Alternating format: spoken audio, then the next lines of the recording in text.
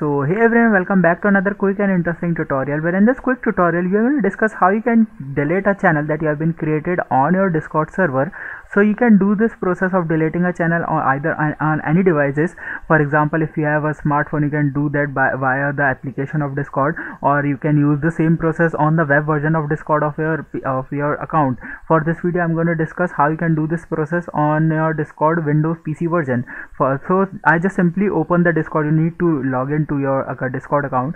Now this is the home page of your Discord account. You all have been familiar with this home page. Here on the most left window, you're going to see all the servers that you have been joined in.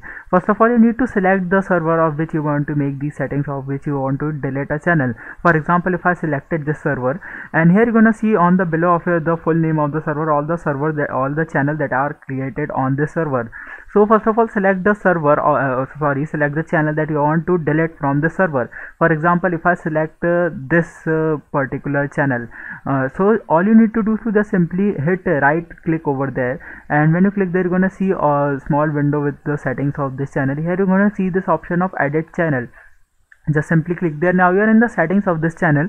Here all the changes that you make are going to affect this channel only.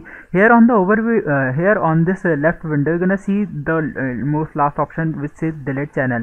When you click there, you're gonna see a warning which says from where you need to confirmation. When you hit that red button of delete channel, you're gonna see that channel has been now deleted from your Discord server. So by this method, you can easily delete a channel from your Discord server. I hope this video will be helpful for you. Make sure to hit the like button and subscribe button for having such more helpful and interesting tutorials.